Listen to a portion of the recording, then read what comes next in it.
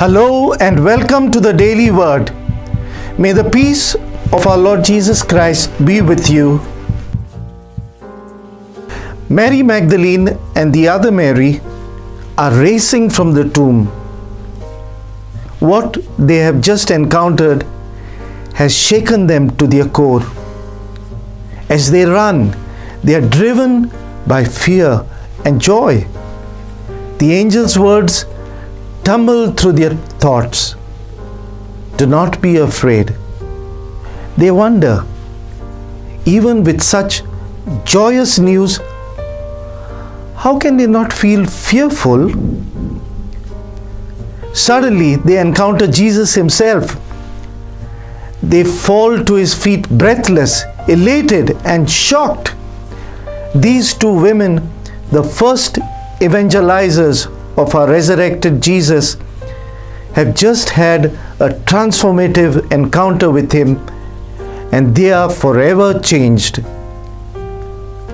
Their fear has vanished. This year, Easter and the days which follow will be different throughout the Christian world. It will be different because the world is different. We are forever changed. After a year of tremendous suffering, loss, fear, and sorrow due to the pandemic, Jesus invites us to receive the gifts of his resurrection in a new way.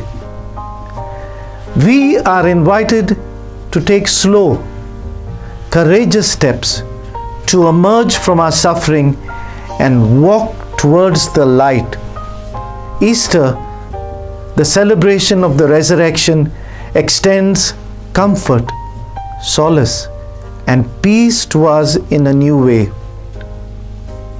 Although some of us are not yet attending Mass in churches, Easter invites all of us to allow the light, candles, flowers, alleluias, joyful music, and the exhilaration of the resurrection into our hearts in a more pure and concentrated fashion than in the past, because, like the two women, we are changed.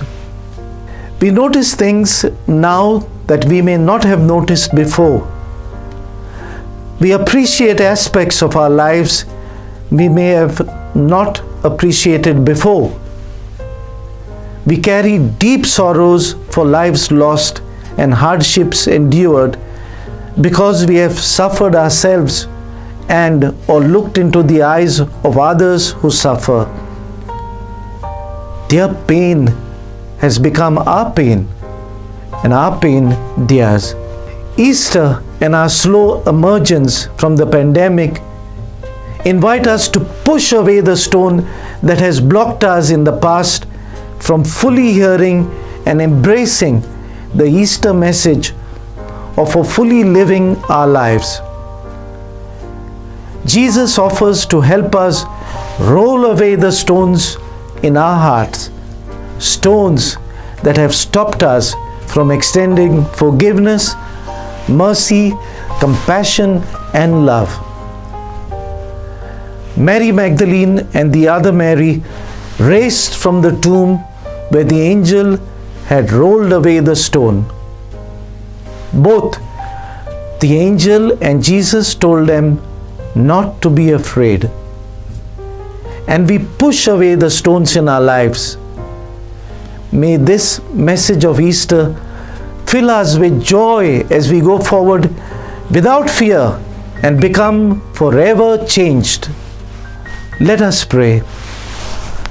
God our Father, give us your grace that we may be open to your word.